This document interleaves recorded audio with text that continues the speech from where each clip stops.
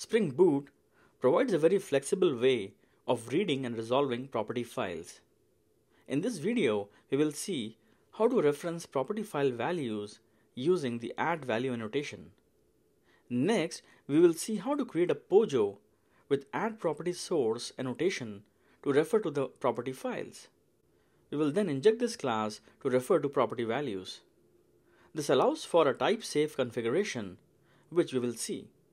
Next, we will move the properties to an external file and see how to refer to it. We will see how to read multiple external property files and how Spring resolves a conflict when the same property name is present in more than one file.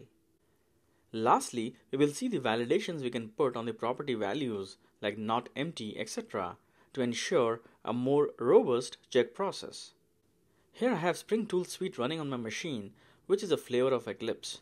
Let's create a new project by clicking File, New, Other, Spring Boot Spring Starter Project, and call it Spring Boot Properties.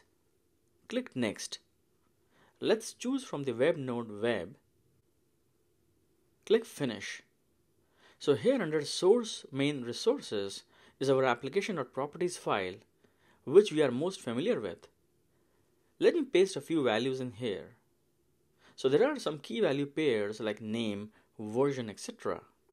Then we have properties which go multi-level like myapp.language and myapp.build and mail.host, etc. Here is an array of zip codes. I just wanted to show you some representative values to cover possible complexities. And here is our main class.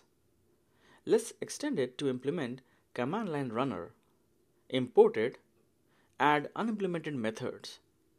So upon the project startup, the run method will be executed. Let's, using the add value annotation, access the myapp.language property and tie it to the string lang variable. Fix the imports. Inside the main method, let us put a system.out.println to output the language. Let's run this project by right-clicking and choosing Run as Spring Boot Application. And we see that Spring Boot was able to read the properties and resolve it. Now, if we have to refer to more properties, we have to keep adding multiple value annotations. Instead, let us see another better way. Let's create a POJO or plain Java object to refer to the properties. So right-click and choose New Class. Call it My Properties. Mark it as a component for component scanning with the add configuration property and annotation for reading external configuration. And using the property source, indicate the source of properties. So here, asking it to look in the class path and look for application.properties file. Let's fix the imports.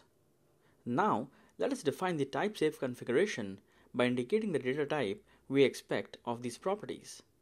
So string name, version, Boolean messaging used. Now, if the value is not true or false, or 0 or 1, then Spring Boot will error for this variable. So providing us a type-safe way of accessing this variable. Now here, we have some nested key value pairs. So the way we deal with them is to create static objects for myapp and mail. So in our class, let's create a variable myapp exactly as it's named in the property file with a class, let's say myapp, and another one as mail. Next, let's create these static classes. First, for myapp, put the properties language and build here. Let's generate getters and setters for these properties. Fix the case of the class. Similarly, let us create a static mail class.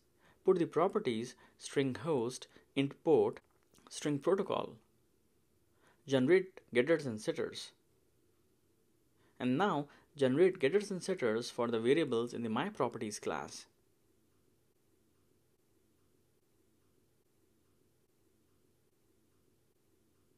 Note the hint to add the Spring Boot configuration processor, which helps in generating configuration metadata.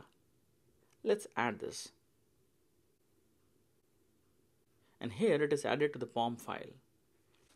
We also have an integer array of zips. Let's create a property here to correspond with that. Generate its getters and setters. Next, let's go to our main class, comment the value annotation and variable as we will get it now from the class, which we will auto-wire. Let's call it myprops. So now we obtain lang as myprops.getMyApp.getLanguage, name as myprops.getName, and the zip array as myprops.getZip and the first element. Let's relaunch this app, and here we see the values correctly being retrieved. We can move these properties to an external file. So let's cut it from here, go to our folder, create a new document, call it my.properties, and paste these values here. Now in our property source, we will point to this file as file : and its full path. Let's run this project again, and it can resolve the external file and get the properties just fine. Now we can have Spring Boot look at multiple property files. So let's go to the folder and create another properties file, call it b.properties, copy and paste the properties here.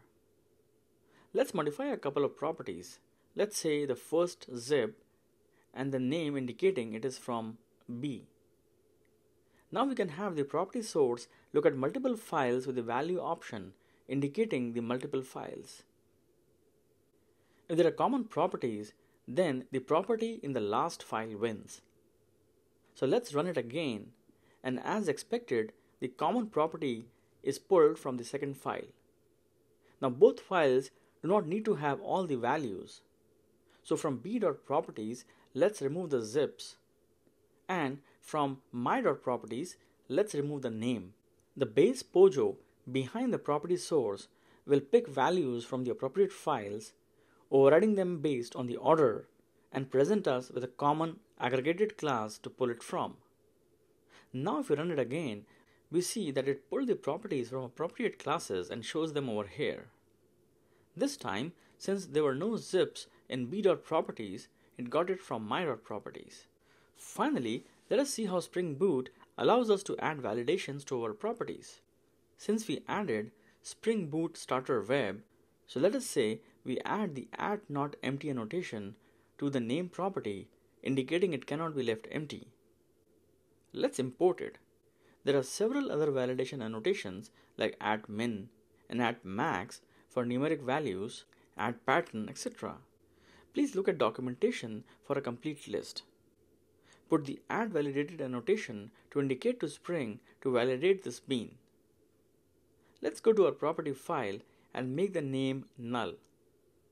Relaunch the app, and this time we see the error indicating binding error to the property. So Spring Boot provides us a convenient way to externalize properties, resolve a hierarchy of property sources, along with providing a type safe and validated configuration. Thanks for watching.